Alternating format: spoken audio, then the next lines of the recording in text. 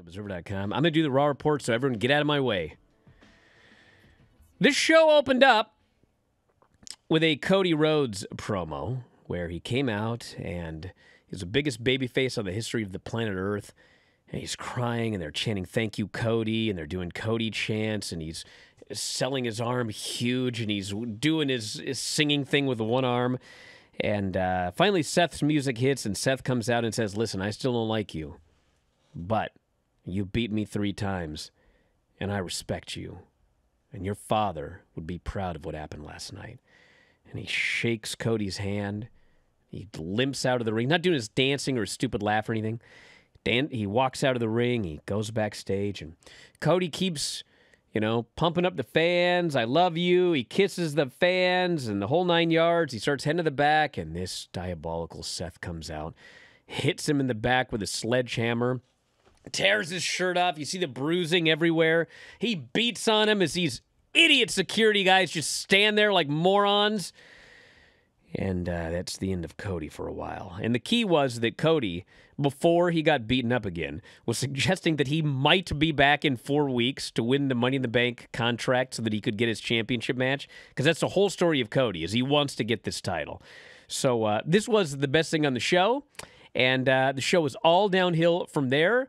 So I guess I can continue on. To Dana Brooke beat Becky Lynch for the... Are you... Did I really see this? Bros. Dude. Becky Lynch. You guys know who Becky Lynch is? I do. Becky Lynch is in a championship match the night before, okay? Yeah. She has the match won, but the pin is stolen from her, okay? So now they have another random women's match in the main event to determine a number 1 contender. And even though she had the win the night before but was screwed, she's not in this match. No, she's in the opener for no reason against Dana Brooke. So the match starts, all the 24/7 nerds run out, and they're going all crazy. In the melee, Dana Brooke rolls up and pins Tozawa. She's now the 24/7 champion. Becky's like, "Dude, what is going on here? I challenge you right now for that 24/7 title." So it is, in fact, Becky Lynch versus Dana Brooke for the 24/7 title. Asuka's music hits. Becky is distracted. Dana Brooke rolls up and pins Becky Lynch to retain the 24/7 title. Bro, all you nerds out there listening right now, none of you had the balls in the prediction contest to predict that Becky Lynch would face Dana Brooke for the 24/7 title and get pinned. Dude, I would have made you a plaque the size of this house if you would have predicted that and won. But no, none of you were in a contest where you're encouraged to say something crazy. None of you came up with something that nutty. Then we have a Miz TV segment where Riddle comes out. You guys know Riddle? Yeah, Riddle was in the main event of the previous pay-per-view, and he was pinned in the middle of the ring by Roman Reigns. Riddle then went on to get a championship match with Shinsuke Nakamura against the Usos on Friday, and he also got pinned in that match. Well, now he comes out and he decides, "I want a championship match against Roman Reigns." So, of course, he's going to get a championship match. So they end up with Maurice out there, and they talk about, speaking of balls, Riddle goes, "You have tiny balls." I was so caught off guard. This was the second best thing on the show. I thought they were going to do one of their usual WWE things where they do like some euphemism or whatever. I laughed and laughed at Riddle's delivery. And anyway, then Riddle gets attacked by Ciampa. Because, of course, why not? And then we never see Ciampa again, like we haven't for weeks. And then Riddle faces The Miz, and he tears his pants off. Miz is getting heat on Riddle in his underwear. Maurice throws in the purse, and Miz tries to use it, but Riddle avoids it. It's the RKO and wins. So now for sure he's in line for a championship match because, he beat The Miz in his underwear. We had the Street Profits versus the Usos, and no one's allowed to beat the Usos, which leads to programs where no one believes that anyone can actually win the belts from the Usos, so nobody cares. So we have a championship contenders match. If the Street Profits can beat the Usos, they can get a championship match. So they have a 16-minute match where about 14 minutes is them just beating incessantly on the Street Profits. Finally, the Street Profits make a comeback. They end up outside. The Street Profits barely beat the count. They win via count out, okay? So if you haven't subscribed to Peacock yet, we got an extra, $5-10 lying around. You can pay your money, so hopefully you'll see the Street Profits beat the Usos via count out in a championship match. Because we know that can happen. Had a Bobby Lashley segment. Theory came down. They had a flexing contest. Lashley wanted a title match. Theory said you don't deserve it, and so he didn't get it. Veer faced Dominic Mysterio. They went 9 minutes. Veer beat on him for 9 minutes. Dominic got a short comeback. Veer killed him. Veer went to put him in his move to finish him clean in the middle of the ring. And Rey Mysterio ran in and drop-kicked Veer for the DQ because these damn Mysterios are the worst sports imaginable. You know when you tell your kids, be a good sport? Well, don't have your kids watch Rey Mysterio because these Mysterios are the worst. Judgment Day comes out. As noted, they're going to announce a new member. And long story short, they call out Finn Balor.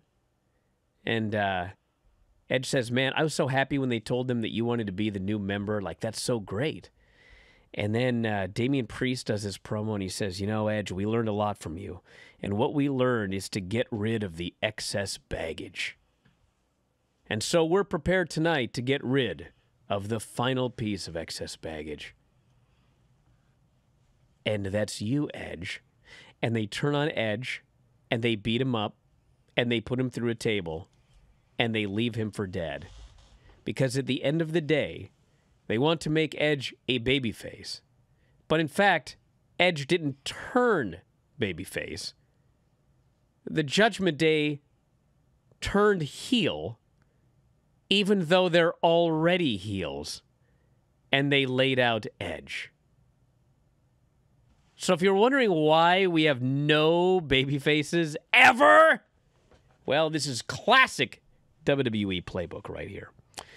Omos beat Cedric Alexander in 8 seconds and then was confronted by the Dirty Dogs, as I noted earlier. Why? I don't have any idea. But stand up for WWE. Ezekiel beat Otis in 2 minutes, and then afterwards, Ezekiel, who was beaten clean by Kevin Owens at the pay-per-view, says, I want another match with Kevin Owens. Kevin Owens comes out and he's like, brother, I beat you clean at the pay-per-view. Why would I give you another match? Which is a great question. But then he decides, you know what? I will give you another match on one condition. And the one condition is you need to admit that you are Elias. And Ezekiel hems and haws, and he puts his head down, and he finally goes, you know what? My name is Elias. Kevin Owens is so happy, and he celebrates. And as he's laughing, Ezekiel says, so do I get the match? And Kevin Owens goes, yeah. And so then Ezekiel goes, well, I took a page out of your playbook. I lied. I'm actually Ezekiel, not Elias. But now Kevin Owens is trapped in his own stipulation to give this guy a match. He can't get out of this, apparently. He's trapped. His word is his bond. So they're going to have a match next week. And then the main event was Rhea Ripley, Alexa Bliss, Liv Morgan, and Doudrop. I was hoping, because the match is good, I was thinking, man, I'm actually going to be able to just finish this report and have nothing negative to say about anything because everybody worked hard. It was a good match. I thought they all looked good. They all got a chance to shine. Rhea Ripley got the win, and I want to see Rhea Ripley versus Bianca Belair, so that's all good. But at the end of the show, after Rhea Ripley wins, she stands there with Finn Balor and Damian Priest, and they play Edge's music. Because of course they did. And that, my friends, is Monday Night Raw. I did it. I got it done. You did. You did indeed. Maybe you're a little too hard on the Riddle Miz thing. Why? A little bit. One, Maurice looks fantastic. She's Oh, aging God. incredibly well. Hey, look. Yes, her breasts are large. That doesn't make this better. A very pretty woman. But look, you have him. They're hyping up a show where he's a pure baby face, where he's this wacky family guy afterwards.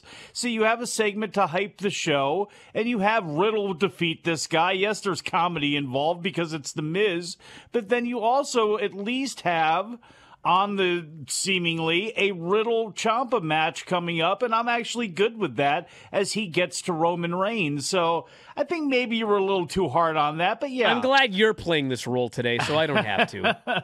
But yeah, there were a lot of things like the Becky Lynch thing, like repetitive ideas. I mean, pro and con of Edge is no Edge, and I think that's a good thing to have them away from him. With that said, how they got rid of Edge, like you mentioned earlier on, made no sense whatsoever. And as far as Kevin Owens and Ezekiel goes, as long as Kevin Owens is out there, I'll deal with the feud.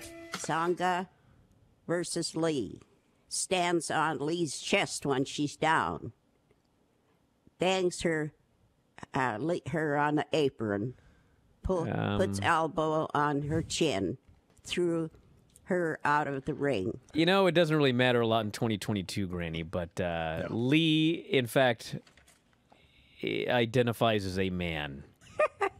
Legend versus Perez. That was another NXT. Can you believe the little guy beat him?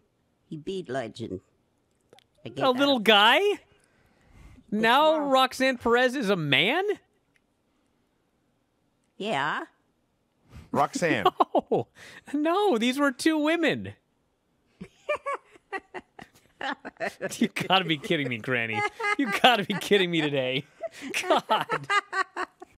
If you enjoy these videos, for just $7.99 per month, you can enjoy full-length editions of The Bryan and Vinny Show, Wrestling Observer Live, Figure 4 Daily with Tom Lawler and Lance Storm, the Mad Men Podcast, Speak Now Pro Wrestling with Denise Salcedo, and more, plus hundreds of archived shows, all in beautiful HD. Don't miss out. Join us today.